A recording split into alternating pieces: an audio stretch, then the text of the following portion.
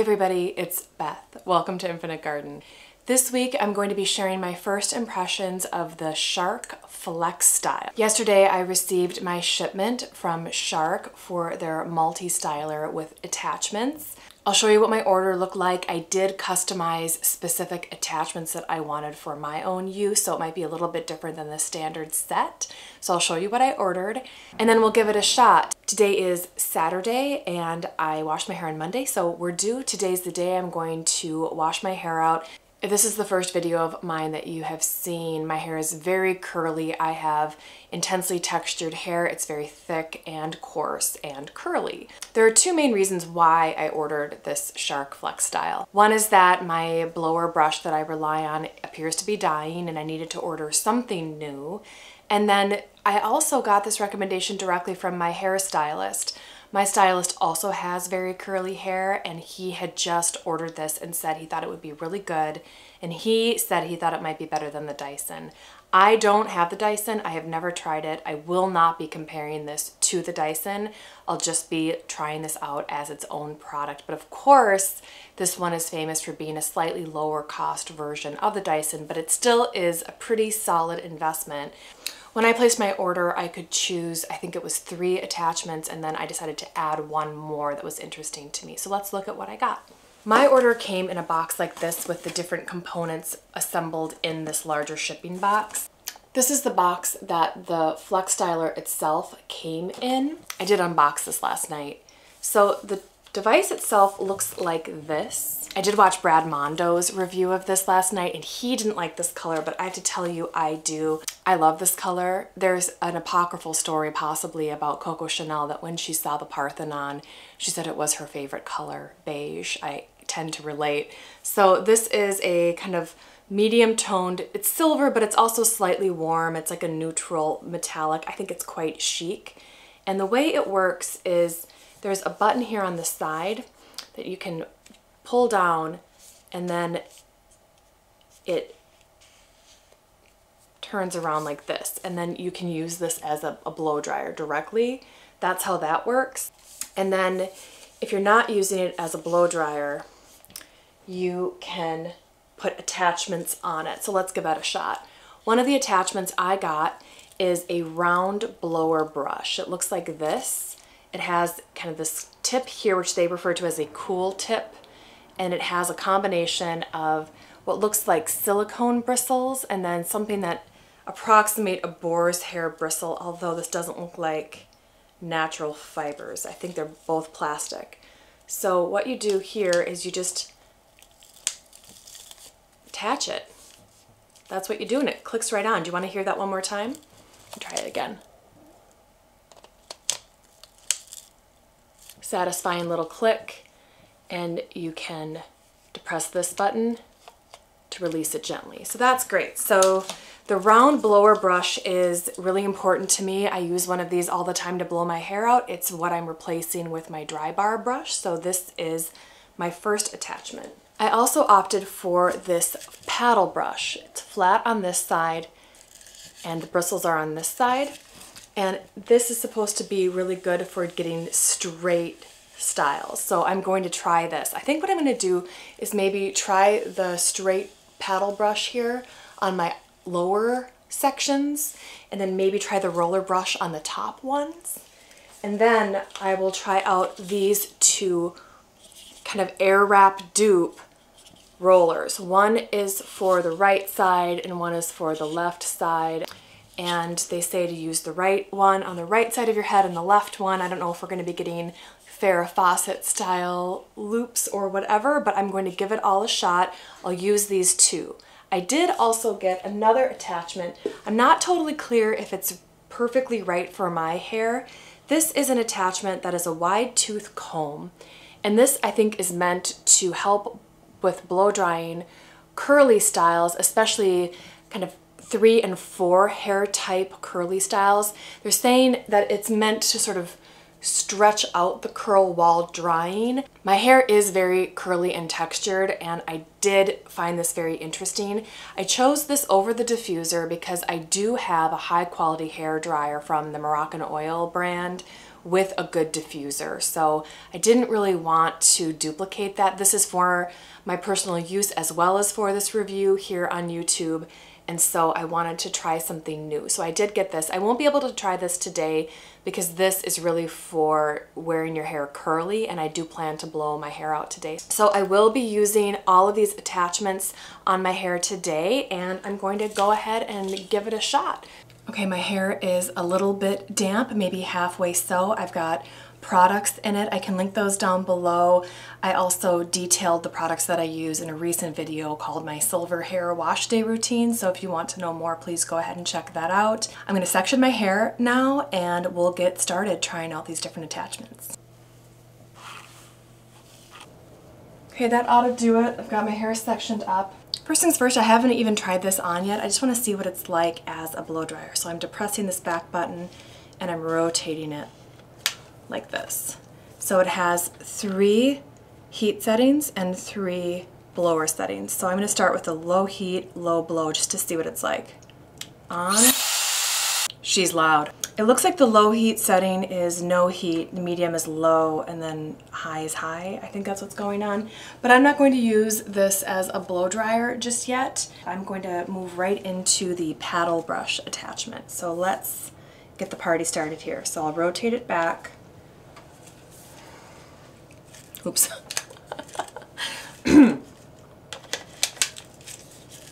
Okay, got that satisfying click.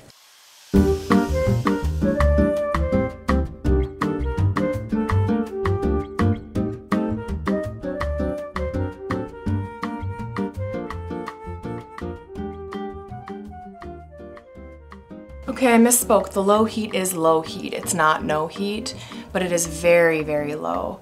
So here's what I have so far from this. I think it looks, I'm looking right in the monitor, please excuse me, but that's all I can see right now.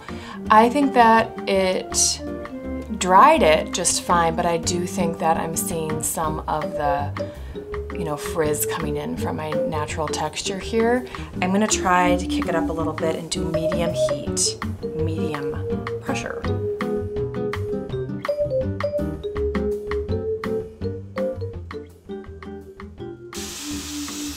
Okay, I'm gonna stop with the paddle brush here. It's funny, for years I've been using a blower brush and I'm used to kind of twirling it, and my impulse is still there to do that. So I'm going to take that as a cue right now to stop midway on this lower section. You can see I still have some wet pieces here and it's a little bit frizzy at the moment. I am going to detach the paddle brush and I'm going to switch over to the round brush. At the medium, just like I did with the last paddle brush. I love experimenting.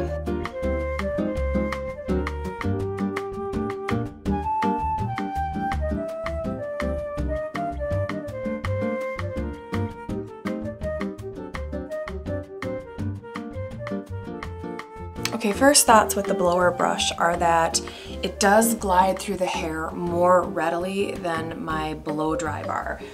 They have similar dual bristles. It looks like the dry bar brush has a little bit more surface area, maybe even more bristles. This one does seem to be gliding through my hair more easily, which is something my stylist Brandon said would be the case. He thought that the dry bar brush might be tugging a little bit, and now that I'm using this, I can see what he means. I'm getting a decent dry. Now I am using the medium heat. I'm gonna kick it up to the high heat just to finish this off to see if I can get just a little more sleek finish.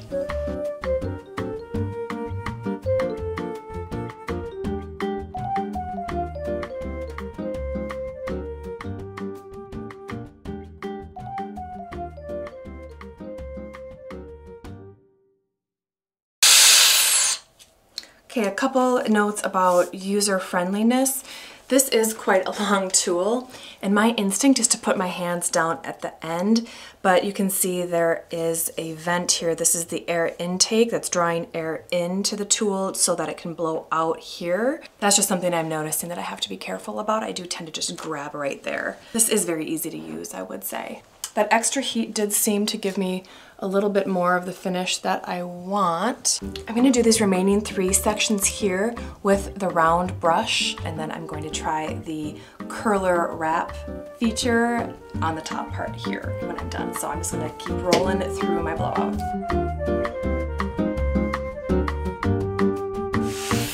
Somehow I turned all the heat off, and part of that is because of the way my hand hits this, because I want to hang on to it down here, kind of naturally I'm hitting these buttons.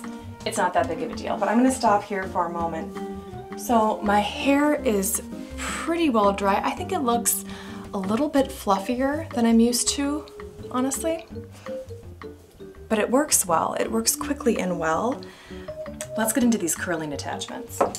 So again, I do not have straight hair. I'm not taking straight hair and adding a curl. I'm taking very curly hair, blow drying it, and then adding curl. So I'm gonna use this is my right side of my head. I'm gonna use the right attachment, boom. Never tried one of these before, I'm a little nervous. I'm gonna try it first on a section that's already dry, just to see. So I'm gonna try it on high.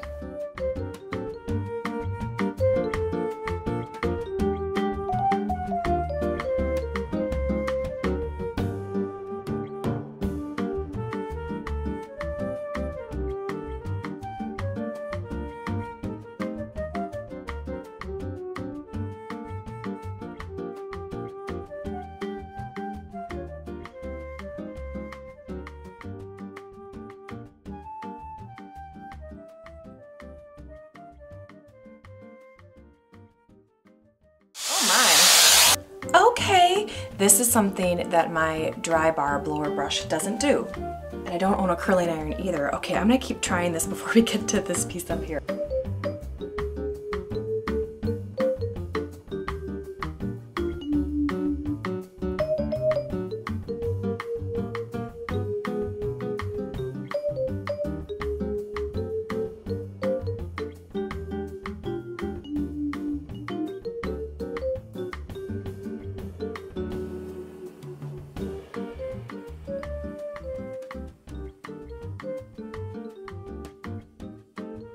I have no idea if I'm doing a good job. This is my first time trying this device and any device that does this particular trick, but let's just look real quick. So this is on the section that I already had dried. This is the level of curl and bounce I was able to get. You can kind of see this is the side I didn't do the curling iron with. And then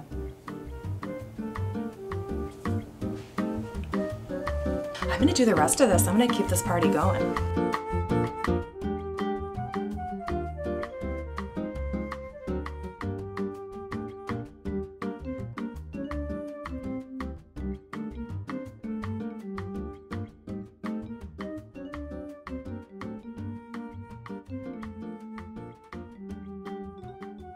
You're supposed to use the right on the right side and the left on the left.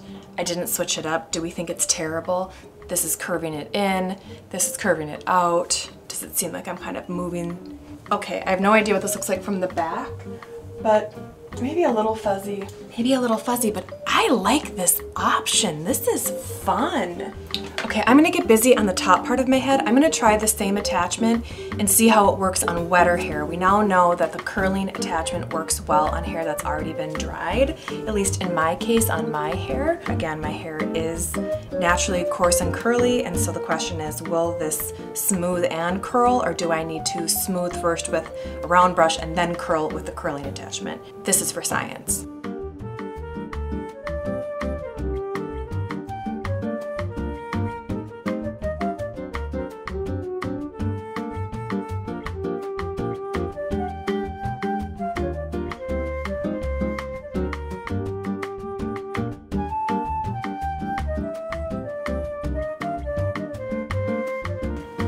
Now we're having a real Nellie Olson moment. So this is what I've learned, is that if I do it when it's still damp, I get a much juicier, more, I think, set curl.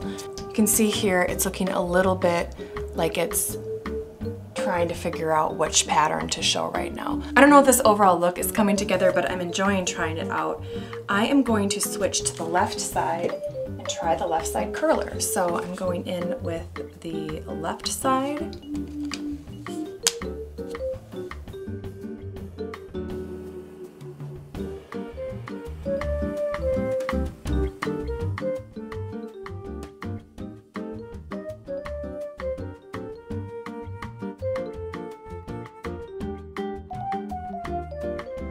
I've sort of lost the plot here. I'm going to use the roller brush again on this side and then finish with this curling iron.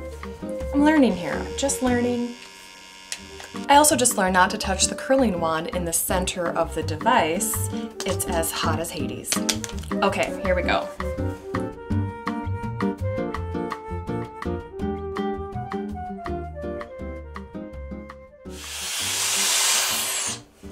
Okay, so I did just get this mostly dry. It's still a little damp to the touch, but at least I got it smoothed out first, and now I'm gonna go back in with the left-facing curler wand. I don't know if you noticed when I switched over to the left side that I did have to come at the hair from behind versus in front. It took me a second to adjust and I was struggling, so that's just maybe a learning curve thing, but that's what just happened if you were watching that.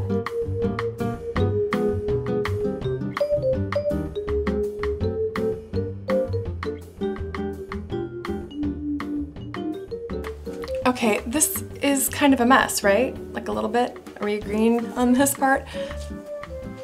Or is it?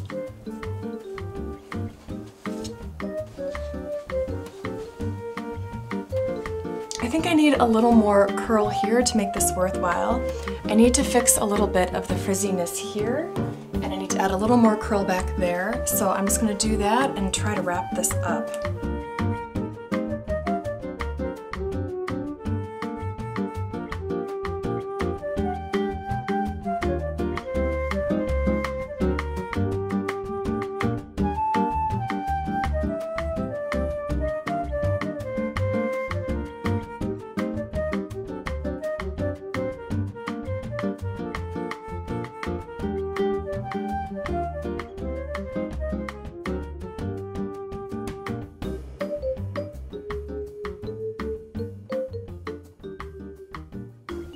I'm gonna stop with this tool. This is pretty wild, actually. I feel like I'm in that scene of The Wizard of Oz after the lion goes to the spa. I'm gonna use a little bit of this Goldilocks signature serum. It's really hard to see, I know, but I'm gonna use a little bit of that.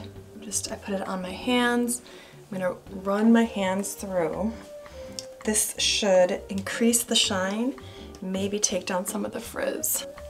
Whoa. This is not exactly what I thought I was going to be doing today, but I'm doing it. It's still happening. Whoa. Whoa. Do I have pageant hair? It feels like I have pageant hair. I need to really, really think about what this means for the rest of 2023. I feel like pageant hair is a new level to the video game, like I've leveled up into pageant hair, and I need to figure out exactly how I'm going to use this new superpower aesthetically. Okay, I think I'm done here. I'm going to see you in a minute for my final thoughts. Okay, final thoughts. So I spent $328 of my own money, of course not sponsored or gifted. This is a purchase that I made for myself. And I think that this is a pretty good product. I still think that's kind of expensive. If all you're looking for is a blow dryer or a blow dryer brush, I think you can get a good blow dry from a round brush attachment for less than $300. If you want a hair dryer and a round brush and whatever other attachments you need and those wrapping stylers to get this kind of pageant hair situation, I do think it might be worth it. Let me look up how much the Dyson AirWrap is going for now. So for $599.99, not quite $600, you do get the smoothing dryer, a 1.6 inch AirWrap long barrel, and a 1.2 inch, so two long and short. One looks, oh I see, it's the diameter. You get a fatter and a thinner one, which I think is pretty interesting. You get a smoothing brush, which looks flat. You get a firm one and a soft one, and then a round brush and a storage case for $600. So for twice as much, you do get a couple of extra attachments and you get a nice case to store it in, which I think is pretty cool, especially if you intend to travel. I personally never felt comfortable dropping $600 on the Dyson AirWrap, especially since I had watched some reviews that said for people with very curly hair that it might not be a great fit. And because my stylist had recommended this Shark to me, I felt like it was comfortable, and somehow $300 felt more in line, and I was in the market for it. So those are all of the reasons why I bought this particular device.